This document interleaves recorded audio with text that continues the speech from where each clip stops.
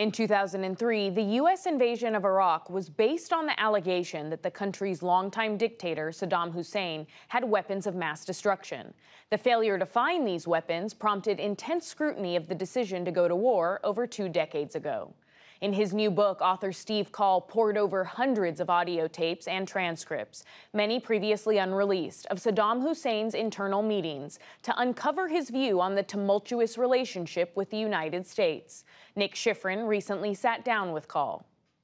The U.S. relationship with Saddam Hussein evolved dramatically across the decades, from the 1980s, when the U.S. aided his regime, to the 90s, when the U.S. sought to contain him and dismantle his program of weapons of mass destruction. And, of course, after 9/11, the U.S. invasion and his death in 2006. Using previously unreleased materials, the Achilles Trap, Saddam Hussein, the CIA, and the origins of America's invasion of Iraq tells the story of how Saddam Hussein and 4 successive U.S. administrations repeatedly misinterpreted each other. The author is Steve Coll. Steve Coll, thank you very much. You write that this book, in part, is about the U.S. failure to comprehend Saddam Hussein, and you write that U.S. thinking was often wrong, distorted, and incomplete. How so? Well, Saddam's motives confounded us. They also confounded many of his own generals and his neighbors, but he took actions that just didn't fit into Western logic and analysis. And so the U.S., particularly after the war to expel him from Kuwait, just assumed the worst. And in fact, he was making very complicated decisions on the basis of a calculation that we didn't really understand. And that was mutual. You write how Saddam Hussein misinterpreted and had misaligned perceptions about what the CIA was doing. How so? Well, he saw the CIA as omniscient, and he had long experience with their involvement in changes of government in Iraq, and he saw them around every corner and thought, for example, that they knew that he didn't have weapons of mass destruction. And so he interpreted the accusation that he did as just a game. And his comments to his comrades when he was talking to them in private was, there's no reason for us to play this game. We are not going to be rewarded by being honest or cooperative, so let's maintain our pride and defy them.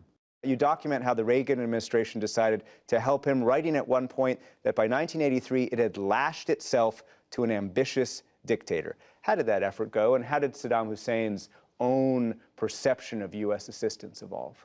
Well, our objective was to help him avoid losing the war he had started with Iran. And we feared that he might, and that Ayatollah Khomeini would expand the Iranian Revolution into Baghdad. So we started providing him with secret intelligence to give him a military advantage. He always regarded this help with suspicion, and he thought we were playing a double game. And we assured him for several years that he was wrong. And then in 1986, he wasn't wrong. And the Iran-Contra scandal demonstrated that, at least for a short time, the Reagan administration had played both sides. And there are these wonderful tapes after the scandal is revealed where he says to his comrades, "I told you so." And what's important about it is that this conviction that there was a conspiracy between the United States, Israel, and Iran against him persisted well into the 90s. And so later, as he's talking to his colleagues about whether to cooperate, he refers back to Iran-Contra and says, just remember, what was revealed then remains the case now, and so we should be careful. How did Saddam Hussein undergo what you describe as the, quote, stunning transformation from tenuous American ally to mortal enemy? By invading and occupying Kuwait, an innocent neighbor with no defenses, that a country he decided essentially in the aftermath of his very expensive war with Iran, that he needed Kuwait's wealth to reconstruct Iraq. And he ended up in a dispute with the Kuwaiti royal family and then decided basically to sack the country. Of course, George H.W. Bush organized an international military coalition to successfully expel him from Kuwait, but he survived in power. And that became the unfinished business of the 1990s that George W. Bush inherited on 9/11. What did you discover about why Saddam Hussein essentially destroyed his weapons of mass destruction program after the Gulf War, but then was reluctant to allow UN weapons inspectors to be able to confirm that fact? In the summer of 1991, he more or less secretly destroyed his chemical and biological stocks and the infrastructure of his nuclear weapons program. But then he failed to keep any records. He failed to tell the truth about what he had done. He lied about the history of the program, and he didn't really come clean for 4 or 5 years, creating the impression that he was hiding a secret weapons program. And that uncertainty persisted right through to the end. Why? Partly, I think he didn't want to appear weak in front of his enemies. He didn't want to appear weak in front of his own generals because he feared a coup attempt. He didn't want to be humiliated. And he also concluded that honesty wouldn't pay. And about this, he might be right, because as Madeleine Albright announced in 1997, the real underlying policy of the sanctions he was trying to escape was not just his disarmament, but his replacement.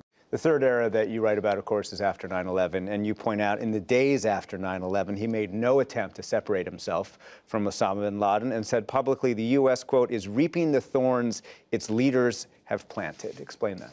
He was oblivious to his own vulnerability after 9/11, and like a lot of people in the Arab world, he thought that the United States deserved a little bit of taste of the kind of rebound of its foreign policy. And so he became this kind of pundit in his meetings with his own cabinet and with visitors, continually talking about America's failures in the world and the consequences of 9/11.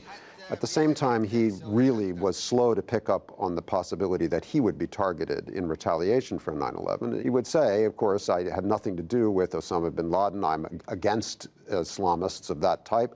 But he didn't recognize that he was already in the crosshairs. And finally, this is not about Ukraine, about the Middle East. It's a different topic than you've written about before. Why this topic? Why this book?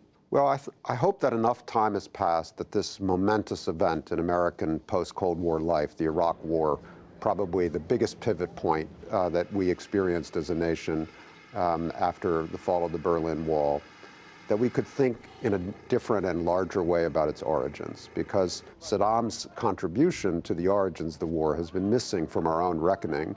And for once, we have the opportunity with these new materials to really expand our sense of where this tragedy came from. The book is called The Achilles Trap, Saddam Hussein, the CIA, and the Origins of America's Invasion of Iraq. Steve Coll, thank you very much. Nick, great to be with you.